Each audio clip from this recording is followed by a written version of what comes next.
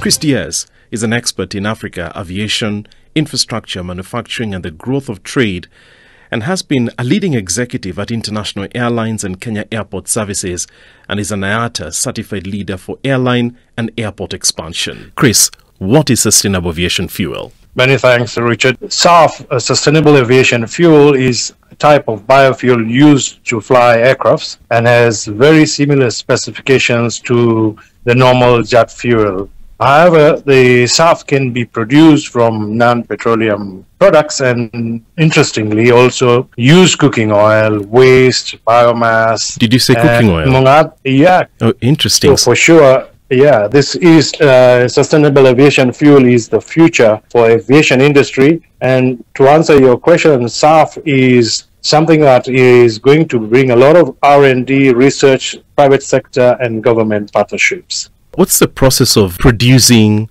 sustainable aviation fuel? SAF is cleaner, greener. It minimizes emissions between 60, to 80%. And like normal aviation fuel, which is jet fuel, which adds CO2 to the atmosphere, SAF is using or recycling CO2. So this has very promising decarbonization pathways. And one of the ways of producing it is renewable fuels, whereby you use waste cooking oil, as we discussed, biomass, or even council waste through a process of pyrolysis, through a hydro process, or through gasification resulting in purification to produce SAF. The other way of producing SAF is through carbon capture, where they use a process of splitting water using electrolysis, and then it produces e-fuel. The SAF is then blended between 10 to 50%, depending, of course, on the quality innovation, of course, the feedstock, and already over 300,000 commercial flights, made to understand from reports, have used SAF blended with jet fuel, and they use it between 10 or 50-50, which has resulted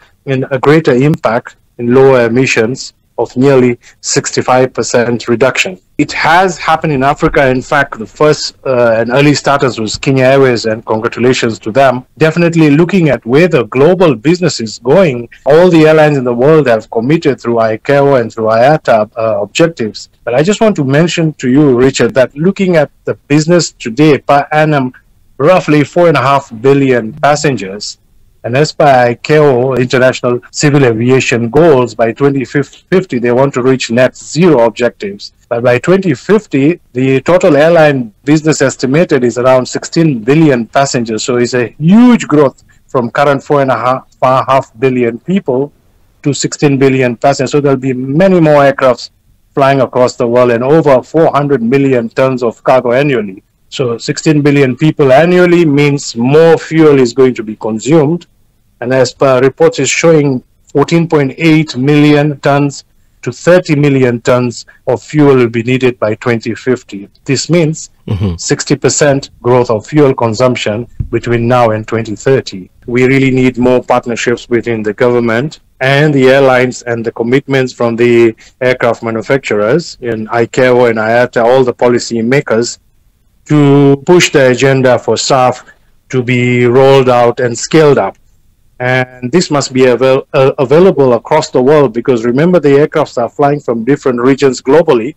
So we have to produce SAF in an economical and an easy, available and a cost-effective way, and bring down the prices. And we can see the leading aviation countries in the world, such as China, America, India, Singapore, Finland, and even South Africa, taking greater interest in producing SAF. Chris Diaz, an expert in African aviation, talking to the airplane-loving Richard Kagur.